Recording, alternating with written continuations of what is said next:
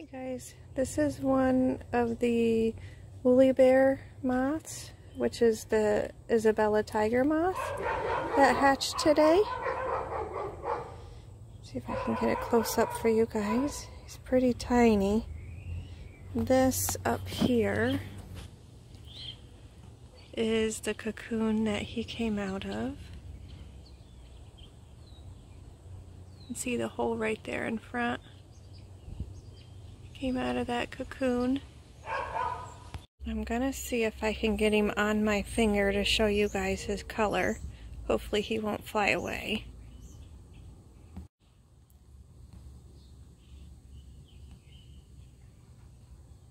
Alright you guys, there he is.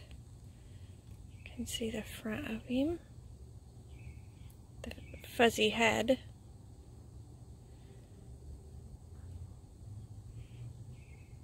See how pretty he looks from the side.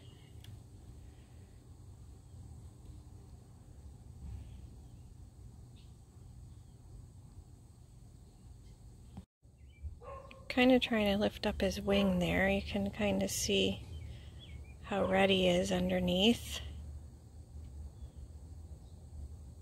Although I think this one's a girl, but I'm not 100% sure.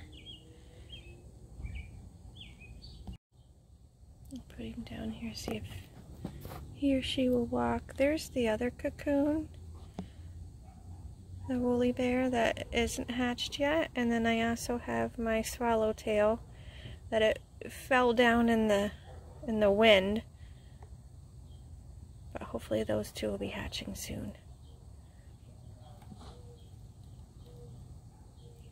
But there is the Isabella tiger moth.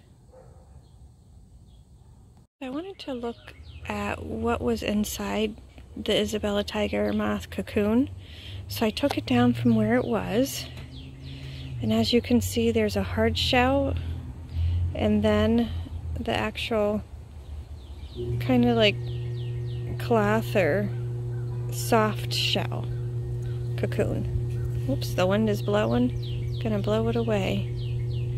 I just wanted you guys to see that. I thought it was pretty neat.